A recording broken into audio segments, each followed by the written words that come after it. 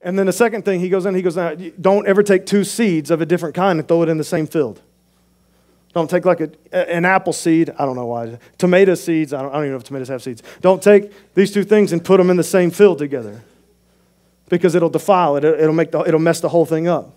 In the same way, don't plow with an ox and a donkey together. He goes through all this weird stuff that makes no sense to us, except that behind it there is some deep-seated wisdom on why you shouldn't do this. The seeds, obviously, if you put an apple seed and tomato seed, they grow differently. They do different nutrients. We know now through agriculture and science and stuff that it would actually deplete the ground. It would be very negative and very bad if you were to do this on a regular basis. It would actually weaken and kill both the products, and it just wouldn't be good. And so the ox and the donkey come up, and I'm like, okay, I got to know about an ox and a donkey. Now, the obvious one is the ox is stronger than the donkey. The donkey's faster than the ox. So there's really nothing wrong with an ox. There's really nothing wrong with a donkey. But I was like, that can't really just be it. Obviously, they would go in a straight line. At least the donkey would maybe help out the big ox, and the ox would just be able to pull together and have a little bit of help out. I was thinking about Shrek, because I have 2 little kids.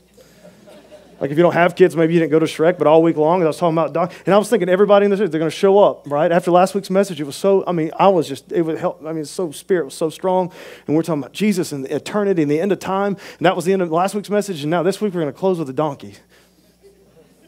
And I was like, these people, they're not going to follow me. They're going to be lost. Talking about a donkey. But I wanted to know, why is it so bad, really, to put an ox and a donkey next to each other? And it's kind of comical to me. A donkey will do one thing. It's the donkey's fault. A donkey will eat just about anything you put in front of it. And a donkey would eat certain plants that were poisonous, and these multiple plants that were poisonous, if they were mixed together, like in his stomach, it would actually create a poisonous gas. This is real life. And it really wouldn't hurt or wound anybody. It couldn't kill you, but it would create a smell that would make you want to move to a different planet. And it's so powerful that if you put, this is the science behind this law. If you were to put the ox and the donkey together, the breath of the donkey would be so bad. Stop thinking about the people in your life that. The breath would be so bad that if they were yoked together, that the ox would turn as far as as far as oxenly possible, and he would drive forward with just his one shoulder, right? And it would cut his strength in half immediately. But long term, of a period of weeks and months and years, it would actually cause problems all throughout his body, and it would cut the life expectancy of the ox in half. So think about that. That needs to give everyone here encouragement to brush your teeth on a regular basis. You're literally killing people. So this is the thing I don't want to make, and I want to speed up. I want you to understand that we're not talking about believers and unbelievers. We're not talking about good people, bad people. We're not talking about that. At the end of the day, there's nothing wrong with an ox, and there's nothing wrong with a donkey. But there's everything wrong with an ox and a donkey.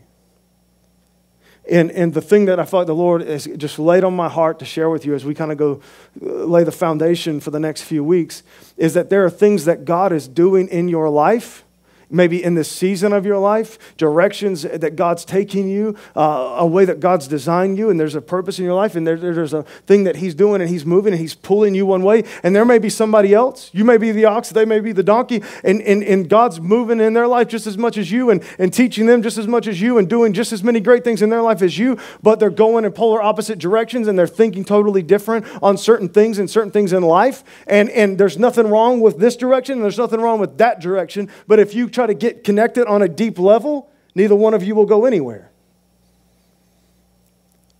You won't go anywhere. And I want to just give you some practical things that you could maybe take away with really fast. So I believe at the end of the day, I believe wholeheartedly, especially after studying through all this and getting to this place in Scripture and seeing God's view on all of this, I can confidently say that I believe that in 5 years, who you will be in 5 years, the way you will think in 5 years, what you will accomplish in 5 years, who you'll be in 5 years will be significantly impacted by who you surround your life with right now today. And there's a little equation that the Lord put in my heart. I like math, I'm sorry. It's X5 equals XC. X times 5 equals XC. Meaning that something in your life in 5 years, if it was equal to something in their life right now, would you be okay with that? So if your life 5 years from now went the direction they want their life to go right now, would you be okay with that? Well, if your marriage 5 years from now looked like their marriage right now, would you be okay with that?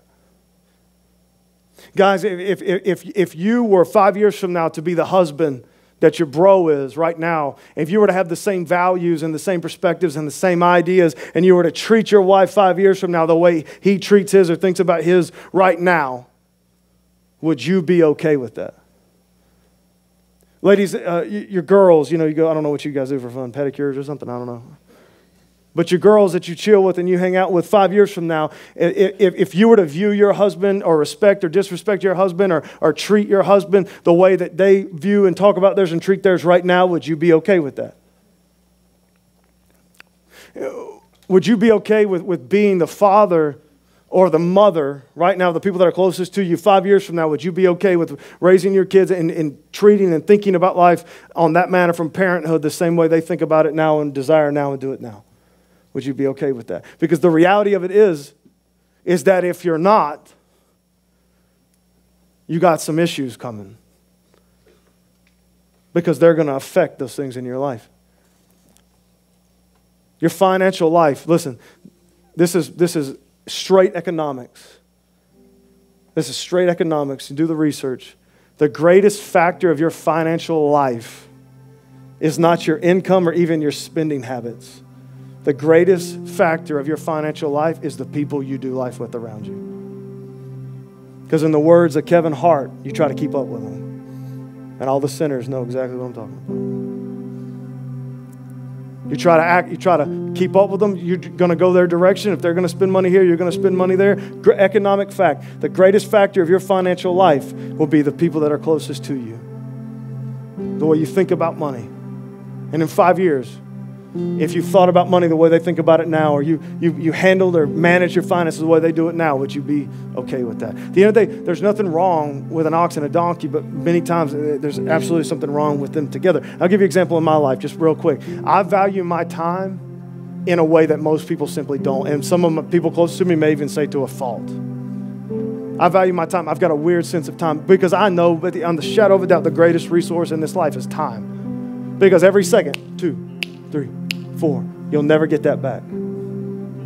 You can spend 50 grand and make 50 grand. You waste 10 seconds, you never get it back. That's how I feel. Seasons come and they go quick. Kids are only kids for a moment and then it passes. My 20s are gone, I'll never get them back. To me, I value time like nobody's business. And there may be other people out there that don't really value time like that. But because of me, the way that I value time, and I'm going to spend time with my kids, and I want to enjoy life. I want to enjoy my wife now while we're young, not when we're 60 and can't, if you know what I mean.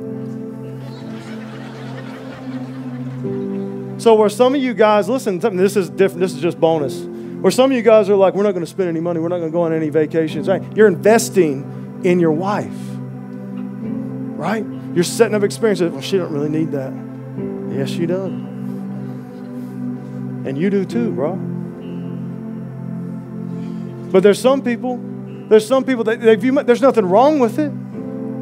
They won't spend a dime. They wouldn't dare go on some extravagant vacation, wouldn't spend a dime because they're thinking about long-term future. I want to be able to retire. I want to be able to retire early. I want to be able to quit working. I want to be able to do this. I want to be able to do that. Now, I'm sounding like I'm being negative. I'm not. That's fine. There's nothing wrong with that.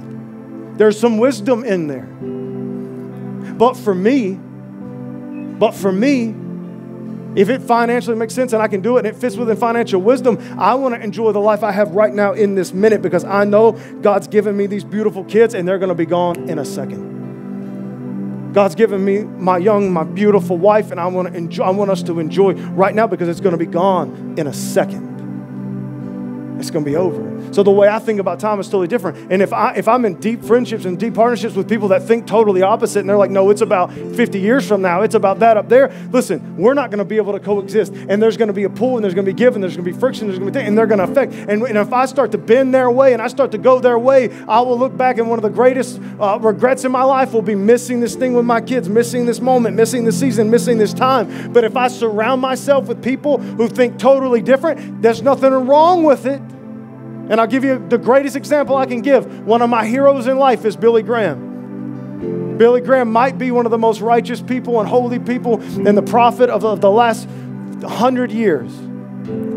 But because of the work that God was doing in Billy Graham's life and in the season of life that he was in so young, he was not able to be around his kids for weeks and months at a time when they were younger. But they loved him and he loved them, and there was nothing wrong with it because that was the direction that God was going. There's nothing wrong with an ox, nothing wrong with a donkey. But if you put them together, there's issues and there's problems. So you have to be aware of what God's doing in your life, the direction that God's taking you, and who you really want to be in life. And if you look over at the people that you're connecting with on a deep level and that you're letting speak into your life and you're letting influence your marriage and you're letting influence your kids, I can promise you right now, none of you are strong enough to fight the battle. That they will mold you, they will change you, they will bend you. You are not strong enough. God has made you. That's why He's brought this warning in. That's why He's trying to drive this thing to you. There's nothing wrong with a different thought process. There's nothing wrong with a different way. But if God says you're an ox and He's pulling you one way, you've got to make sure you don't let any donkeys come along with you. And you've got to make sure that you don't get in the way of somebody else's life. Because there are things that God's doing in your life. There's things that God wants to use you for. And that means that there's going to be certain people that God has designed to be connected with you. And if you keep chilling with your boy because you always have, you might just be throwing your marriage away. You might just be throwing your financial future away. And it would be foolish not to spy out, not to explore, not to be cautious with the friends and the people in the inner circle and the people that are closest to you, because these people, besides the hand and the Spirit of God Himself, I believe the second greatest impact you will have in your life will the people you surround yourself with. So spy them out, because who you surround yourself with today will mold you tomorrow.